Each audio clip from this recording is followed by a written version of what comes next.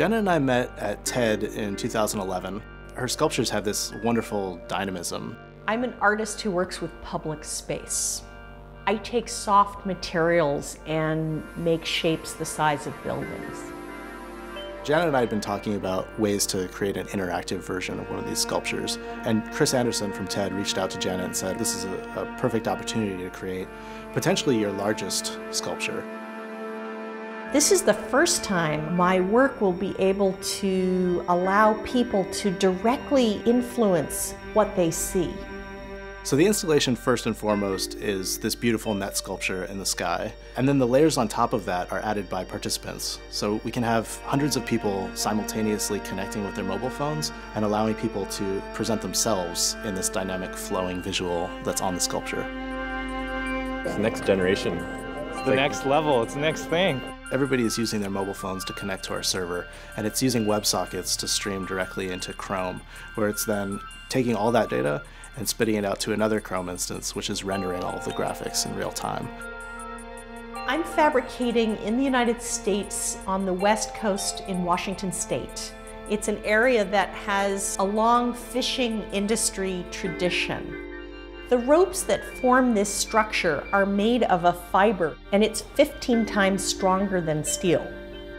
It's being braided, and we are then hand splicing those ropes into this structure. This has been one of the most challenging installations because it's in the middle of an active city. We've been installing this every night, tightening up the ropes, lifting this into the air.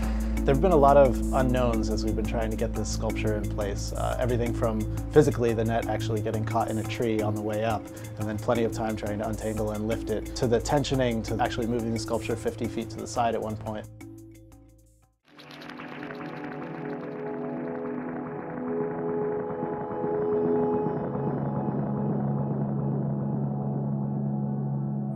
For years, I've been exploring how to let people become part of the artwork. And now with Aaron's interactive art, people can actually draw and paint with light.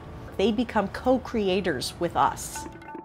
It's been a real pleasure to see the delight and wonder on people's faces as they're participating and collaborating together to make it work.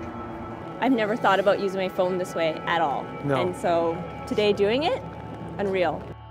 It's been such a treat to quietly observe people interacting and becoming part of this work, painting on it. This is something you don't expect to encounter on the street. And it's just something about having your routine broken up, looking up at the sky, just changing your perspective for a moment. We've spent so much time and the team has put in so much effort to making this a reality. And then you get this payback of actually seeing people's faces and smiles and delight. I really like the aspect that it's a very temporal and timely piece. It comes and then it's gone. Unnumbered Sparks, this idea that we're all here converging on this space, having this beautiful experience and then dissipating.